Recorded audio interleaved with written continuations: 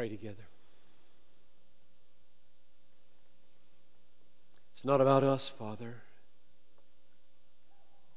as though you should do things our way. It's about Christ and His glory and His honor and His fame. And so I pray that you would come now and take away selfishness, self-exaltation, self-aggrandizement, a fear of self-denial. Help us, Lord, I pray, to see you for who you really are, infinitely worthy, valuable, precious, a treasure beyond all human treasures, so that if we were appointed to die today, it would be good.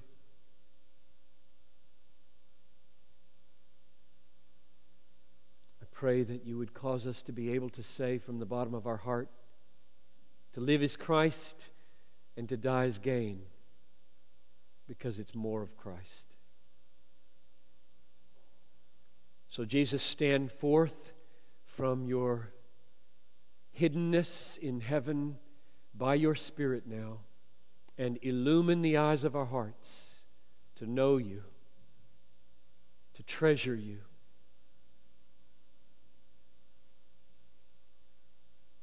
In your great name we pray. Amen.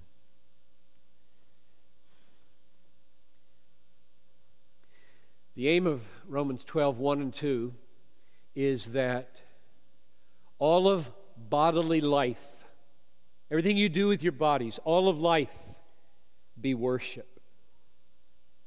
See that? Present your bodies as living sacrifice, holy and acceptable to God, which is your spiritual worship. The goal of these two verses is that you find the way of life at work and at home that makes Christ look as valuable as He really is. That's what worship is. Worship is an expressing, a display of the worth of all that God is for us in Christ. So when your bodily life, what you do with your hands, your feet, your arms, your tongue, your eyes, your ears, when all of that becomes worship, it becomes a way of displaying the value, the worth of Christ. So that's the point of these verses. Paul wants to build on 11 chapters of theology and turn your life into doxology.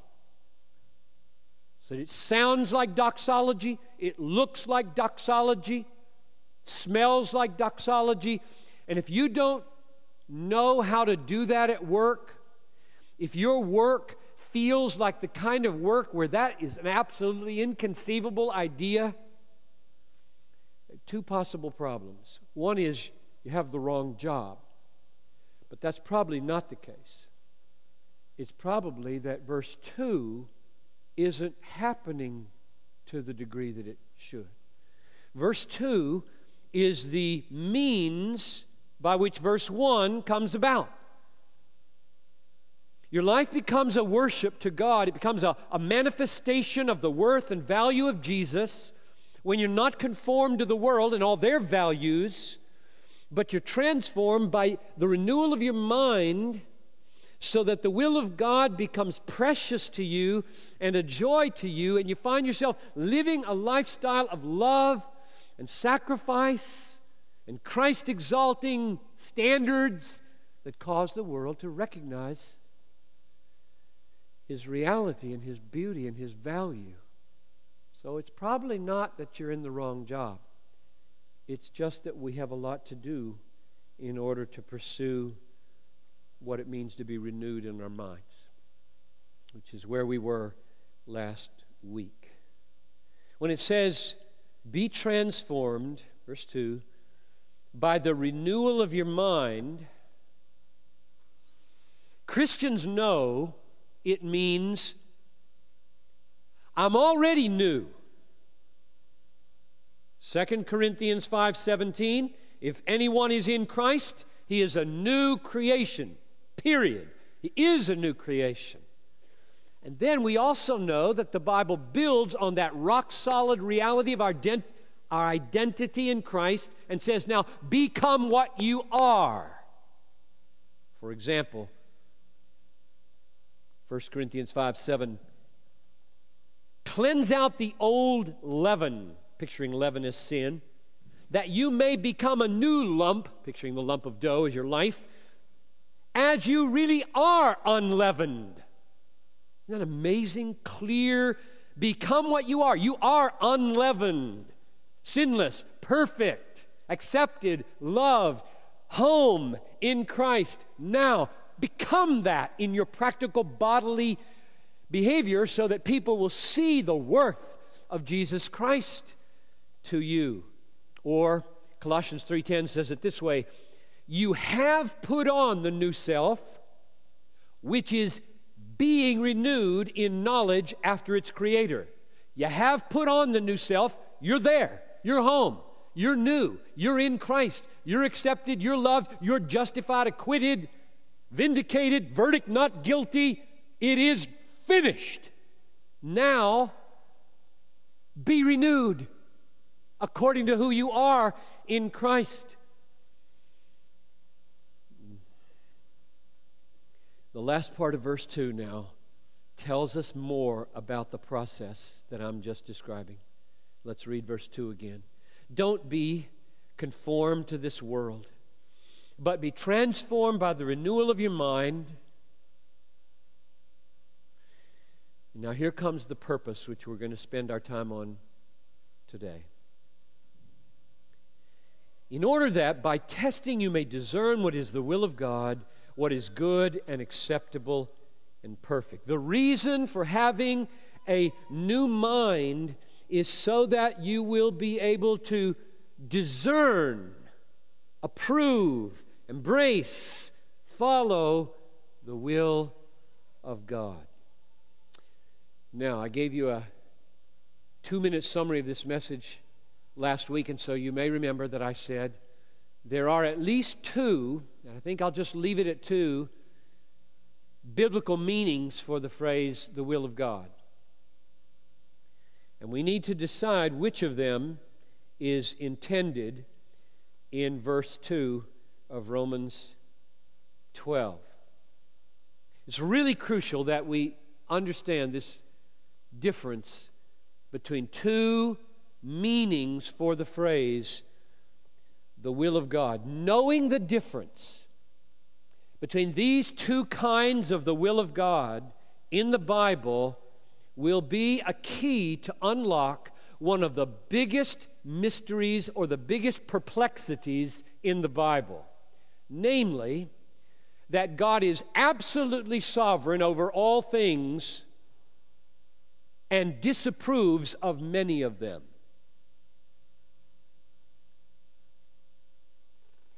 That's a very puzzling paradox. God governs and controls all that is, and manifestly in the Bible hates much of what happens. That's an insoluble and I think contradictory situation unless the term the will of God in the Bible has more than one meaning, which it clearly does. And you'll be able to see it as I just take you to the various texts. So we want a handle on how to manage this paradox or mystery that God forbids things He brings about, and God commands things that He hinders from happening. That in one sense something is the will of God, and in another sense that same something is not the will of God. Without this category of thought, I don't think you can make sense out of the Bible, the God of the Bible. So let's look at these 2 kinds of willing. Here's number 1. let's call it either the sovereign will of God or His will of decree. It means God's sovereign control of everything that comes to pass. It's one of the clearest teachings of the Bible. Let's look at some verses. I think I'll just quote them. You can jot them down and look at them later, but you know them, most of them. Matthew 26:39, Jesus is in Gethsemane, and He prays like this: Father, if it is possible, let this cup pass from me. Nevertheless, not as I will, but as you will. Matthew 26:39.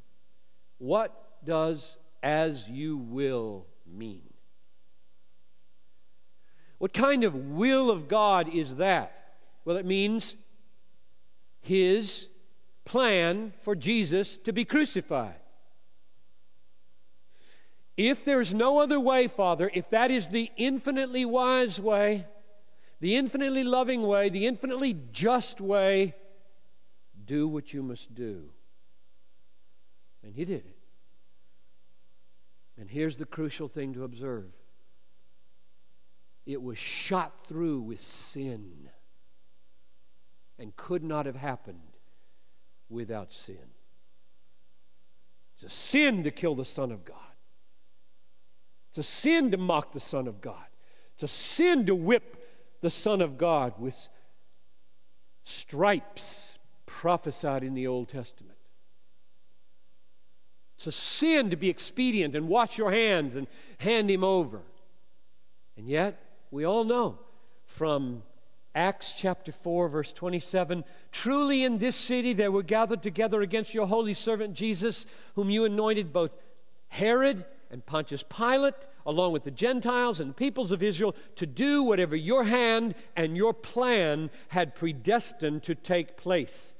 The script was written for this night and this Good Friday in Isaiah 53 in great detail, and in Psalm 22, and in many other passages. The script was written. The will of God is a fixed, determinate purpose to bring about the death of His Son. Isaiah 53:10, it was the will of the Lord to bruise Him. And it was full of sin. Which means we must have a category of thinking that says God can ordain that sin happen without being a sinner. If you don't have that category in your mind, you can't handle the cross and the prophecies. God ordains that there be sin in the particulars of the death of His Son, because He couldn't have been crucified without it, and He is not Himself a sinner in ordaining that sin be. Here's another example. 1 Peter 3:17.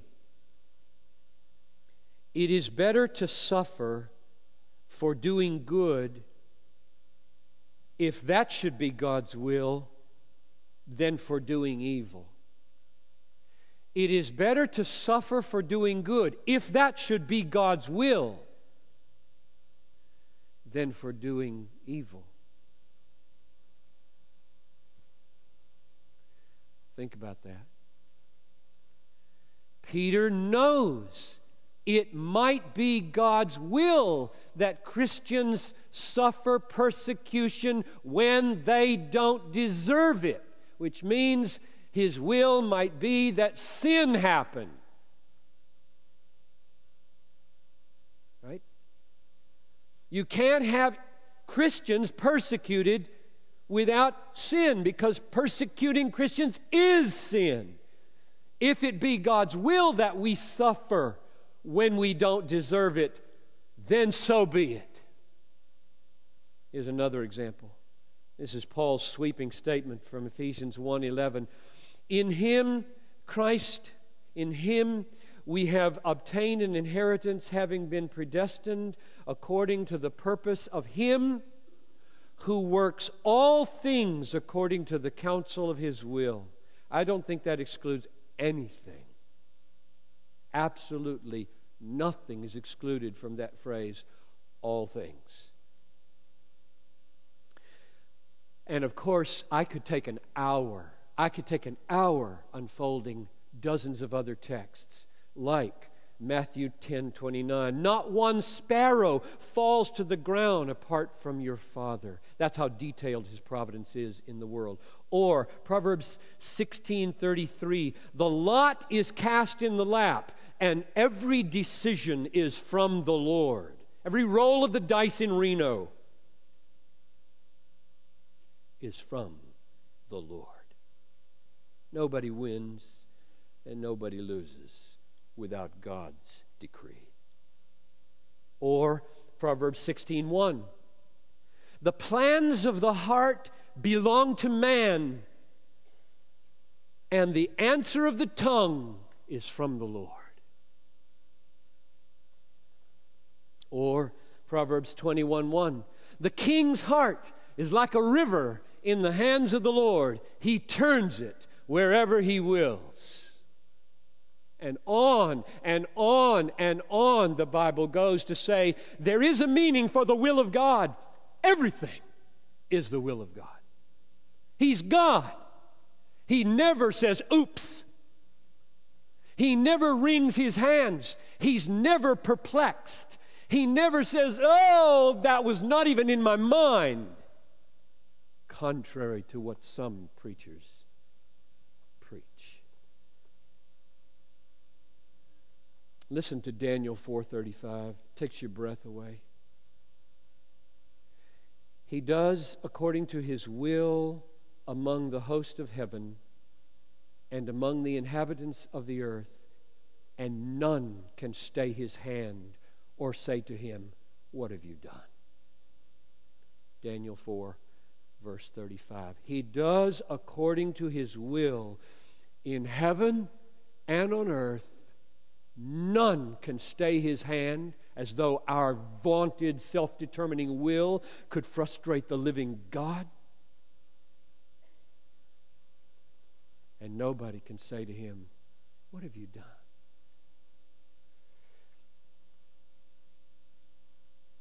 That's one meaning for the term will of God. His sovereign will, His will of decree, according to which everything happens. Here's the second meaning. Call it His will of command. His will of command. And I mean His command to us and what we ought to do. The first is the will of decree. It's everything that happens, whether you believe in it or not, you do it. The will of command can be broken, frustrated, denied, and it is broken every day, even in our lives. Now, here are the texts from which you can see this.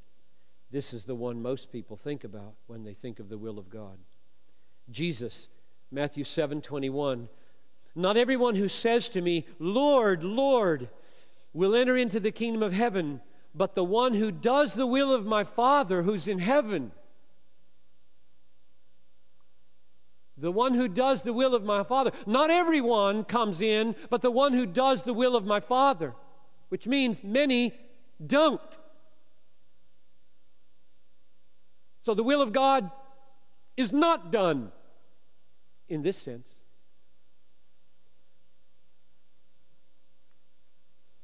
Here's another one. 1 Thessalonians 4:3. This is the will of God, your sanctification, that you abstain from sexual immorality. There's a concrete, practical statement about what God wills. Your holiness, your sexual purity, and that will is broken every day in this church and in the world. So there's a will of God that is not happening. 1 Thessalonians 5:18. Give thanks in all circumstances, for this is the will of God in Christ Jesus for you. Thanksgiving is God's will for you in all circumstances. And that doesn't come to pass in many people's lives. His will is frustrated. His will is denied. His will is broken. His will falls to the ground.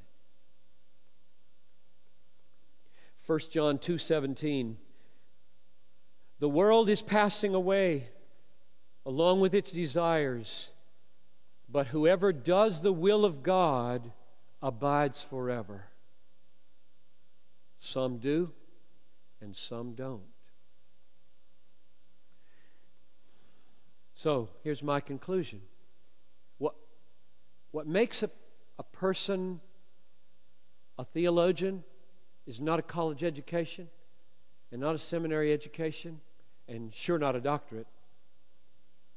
What makes a person a theologian is seeing things like that in the Bible and getting on their knees and thinking until they see harmony and unity coming together at the root of their being. Just won't let it go. Won't let any scripture go. And ponder and pray and say, keep me faithful to the whole counsel of God. Don't let me run off in one direction and ride that hobby horse, and don't let me run off in the other direction and ride that hobby horse. Let me get it all together, Lord, as much as a human brain can get it together. Help me to be faithful, to hold in tension what has to be kept in tension. I want to be true to the Word of God. And my conclusion is the will of God in the Bible has two meanings. It's not rocket science.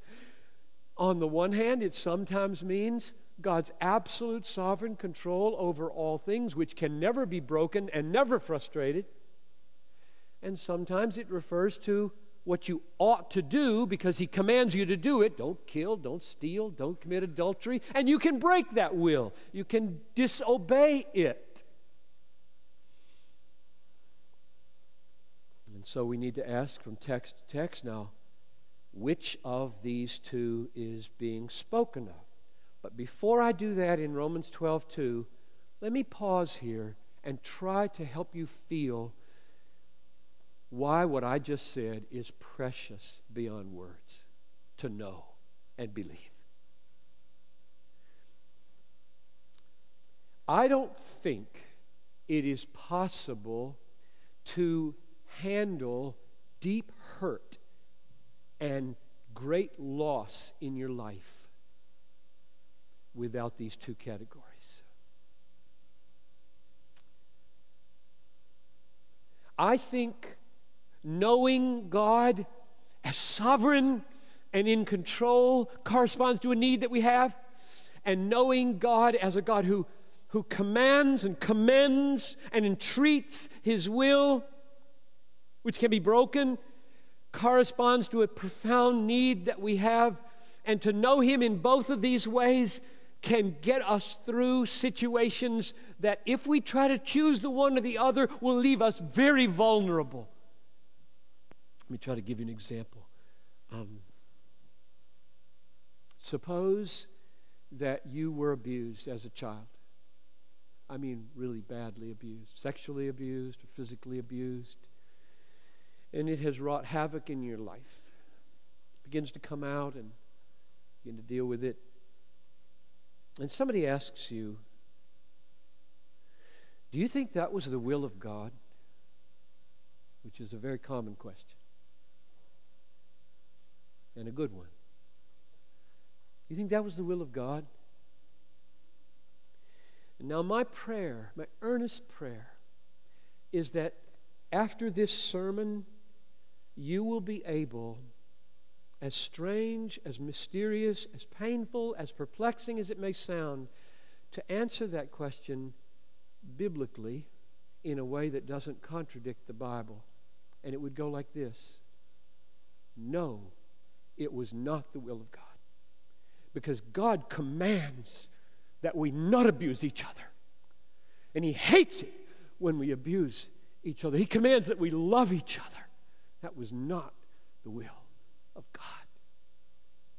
Indeed, when it happened, it unleashed a kind of grieving and anger and quenching of the Spirit of God. I get all three of those words from the Bible, in particular texts that the Holy Spirit Himself experiences. And after that lands on the person, they look at you funny and said, I thought you went to Bethlehem. I thought you were one of these sovereignty of God people. And you, without any anger, without any defensiveness, you say, I am. And it was God's sovereign will. And the reason I know that it was is because there are 100 ways He could have hindered it. And for reasons I do not yet fully understand, He did not hinder it, and thus ordained in His infinite wisdom that it come to pass. And I will see in due time how He works it all for my good. It's hard to see right now. And that's okay. You don't need to see it all at once. Now here's my point when I said these two things are needed to weather losses and pain and hurt. I think deep in every soul is a desperate need that God be strong enough, sovereign enough, and in control enough to take me in the midst of my loss and pain and get me through it. And work for good even in the wills of myself and the people around me. And if I surrender the sovereignty of God and the mighty power of God over me and them, I don't have the very thing I've got to have to stand on to get through this horrible situation. And yet, I gotta have a God who understands me, He feels with me, He is, let's use these two images. Jesus is an absolutely sovereign high king, Lord of lords and King of kings, and nothing comes to pass in this world apart from the dispositions and the decrees of King Jesus. And Jesus is a sympathetic high priest, Hebrews 4:15, who comes in alongside us, and because He has already commanded, this should not happen to you, He's able to be angry about it, He's able to be grieved about it, and He's able to speak in terms of being quenched about it. And I think the way we're wired as human beings in His image, we've got to have both of those truths. You try to choose between those truths and say, I just want the nice, tender God without the sovereignty piece. Or I just like the sovereignty piece, and I'm not into intimacy and tenderness and warmth and relationships. You won't make it. You won't make it, or at least you'll distort the Bible so bad that your source of strength to get through won't be God. So for those reasons, I think what I just unfolded in the two wills of God isn't just related here, it's related to everything you walk through. But let's go and finish applying it to verse 2 of chapter 12. Do not be conformed to this world, but be transformed by the renewing of your mind, that by testing you may discern what is the will of God. Now, which is it? And the answer, I believe, is the will of command, not the will of decree. The will of God in this verse means the second one. What God commands, what God declares to be our duty. And there are a couple of reasons why I think that.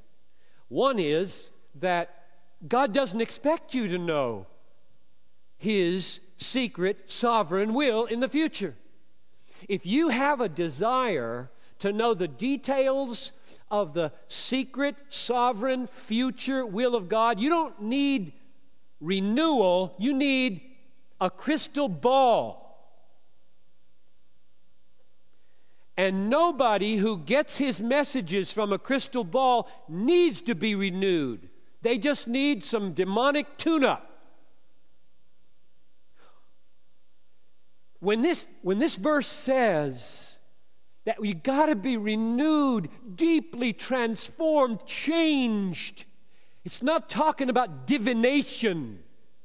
Divination does not require transformation. There's a world of difference between people who lead their lives constantly hoping and expecting messages to pop into their head about which way to go, which car to buy, which person to marry. A world of difference between living your life that way and Romans 12:2. Don't be conformed to the world. Be transformed by a deep renewal so that you perceive the will of God. Assess things according to the will of God. Here's my second reason for thinking it does not refer to the sovereign will of God in verse 2. Namely, the phrase, by testing you may discern, means discern and embrace. Not just like the devil tests and discerns. The devil does that. He says, now what's the will of God here? He says, well, he knows it very well. He knows it way better than we do. And he hates it. He absolutely hates it and wants you not to do it. And this verse is not something the devil can do. By testing you may discern means discern and embrace. But there are things about the sovereign will of God you shouldn't embrace because they're sin. You should not discern and embrace as worthy of your approval and emulation the sin of the world, all of which is ordained by Almighty God. And so it just won't work. It won't work to call verse 2 the sovereign will of God. Here's the biblical paraphrase of verse 2. It comes from Hebrews 5:14. I'll just read this verse. You lay it on top of Romans 12:2. Solid food is for the mature, for those who have their powers of discernment trained by constant practice to distinguish good and evil. I'll read that again because that's a biblical paraphrase from another book of what this verse means, I believe. Solid food is for the mature, for those who have their powers of discernment trained by constant practice to distinguish good and evil, and then embrace the good, which is the will of God, acceptable, perfect. Okay, close with part of what I said last week at the beginning. 3 stages, 3 expressions, experiences of the revealed or the will of command. If I'm arguing that discern the will of God in verse 2 means discern the will of command, discern your duty, how does that look? 3 stages. Number 1, God's will of command is revealed finally and decisively only in the Bible. Finally and decisively. Very important words. Because we are coming to verses 3 through 8, where spiritual gifts are going to be talked about, including the gift of prophecy. I've got all that in my mind as I'm articulating what I'm saying right now. God's will of command is revealed with final and decisive authority only in the Bible, and we must have a renewed mind in order to see it, because if you go to the Bible without having a renewed mind, you will find a way to distort and evade self-denial, love, purity, the command that Jesus be supremely satisfying. We must have the Holy Spirit illumining, transforming, making us humble. Remember last week? The Holy Spirit brings us Christ-exalting truth, and from inside, He works truth-embracing humility. That's just got to happen. Or you go to the Bible, you're going to blow off all kinds of things or twist them so that they fit your own self-exalting passions.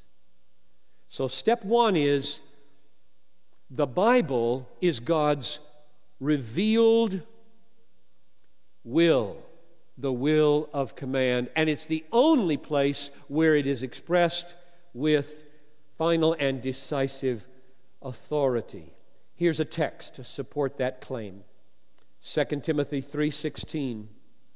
All Scripture is inspired by God and is profitable for teaching, for reproof, for correction, for training in godliness, in order that the man of God might be competent, equipped for every good work, not some.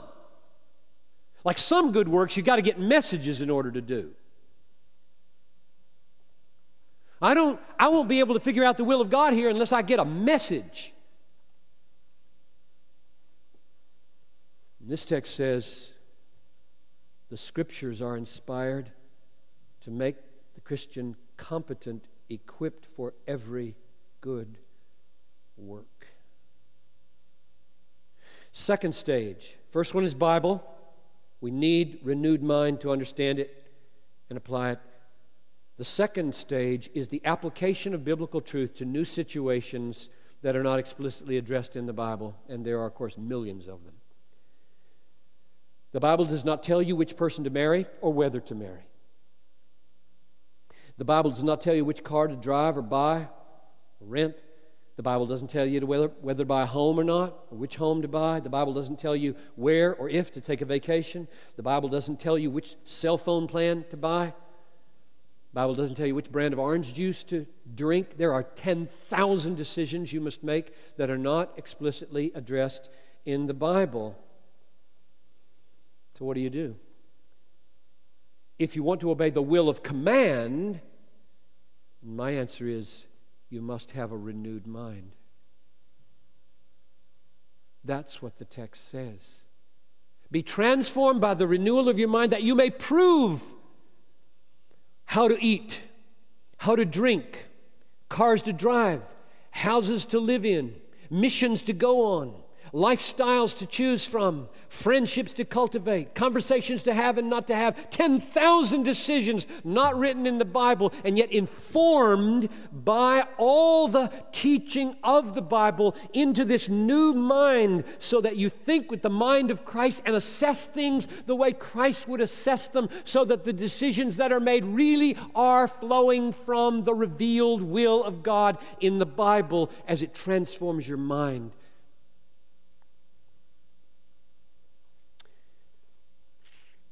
Lastly, the third stage, the one I mentioned last week, which is the one that for years has I suppose, dictated the way I preach, dictated the way I do my devotions, dictated the way I think about the Christian life more than anything. Namely, 95% of your life is unpremeditated. I'm just picking 95% out of the blue. You pick a number. 95% of your life is unpremeditated.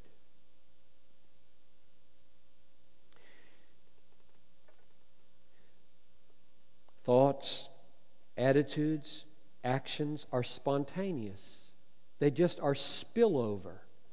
And the Bible is keenly aware of this and addresses it like this. Out of the abundance of the heart, the mouth speaks. The good person out of his good treasure, substitute the person with the renewed mind. The good person, the person with the renewed mind, out of the good treasure brings forth good. And the evil person out of the evil treasure brings forth evil. I tell you, on the day of judgment, people will give an account for every careless word. The ones you didn't think about at all, namely, most of them. It's got to be that way. You cannot stop before every sentence and ponder the use of your verbs and nouns. It's impossible to communicate that way. You must just keep talking. And if you were standing out here, you'd say, where is all that coming from? Because I'm not thinking in detail about which sentence to use and which adjective to use and what tone of voice to use and whether these gestures should keep going and just... Your life is spillover. 95% of the time, your life is spillover. And you may ask, well, why are you calling that part of the will of command? Because it sounds like, will of command would be, I'm hearing a command, I'm thinking about it, and then I'm doing it. And I'm calling it the will of command because you get in the Bible commands, don't be angry. Don't be prideful. Don't covet. Don't be anxious. Don't be jealous. Don't envy. And you don't think of any of those. Nobody decides to be prideful. Now see, I'm humble, but I really like to be prideful. So now I will make a decision to become prideful. Or I'm not feeling any envy right now, but I see somebody has something. I think I'll start feeling envy. Or I don't have enough, and covetousness would be one way to respond. I think I'll respond with nobody lives like that. Those things happen to you, and you are guilty because they're coming out of your heart. And we're guilty for the corrupt condition of our hearts.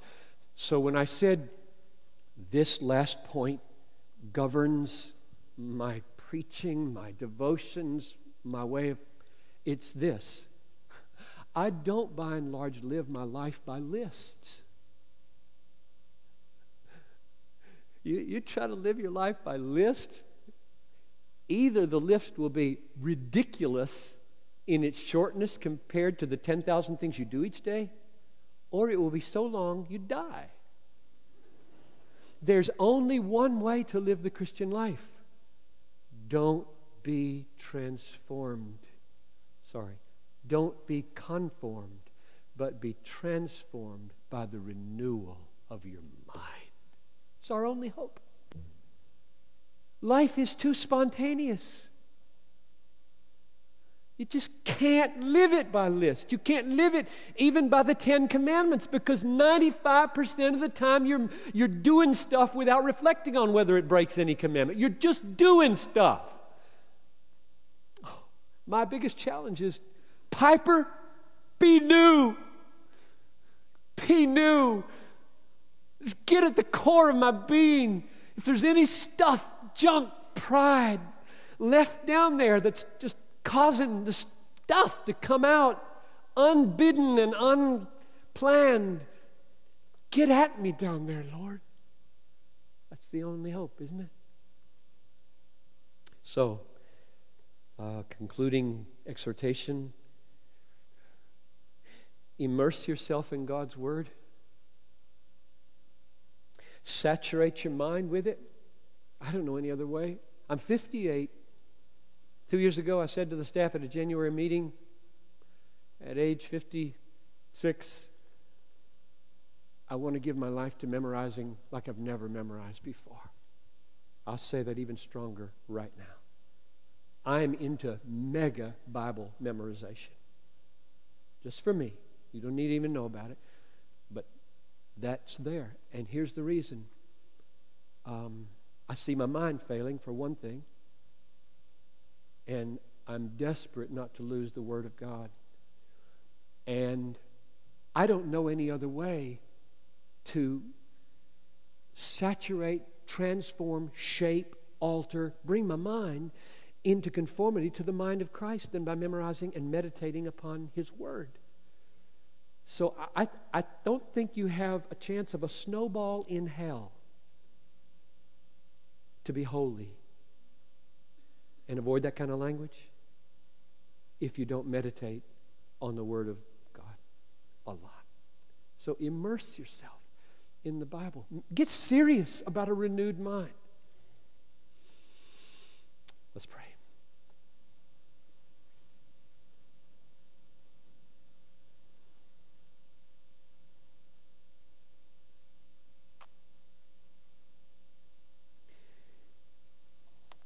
Have thine own way, Lord.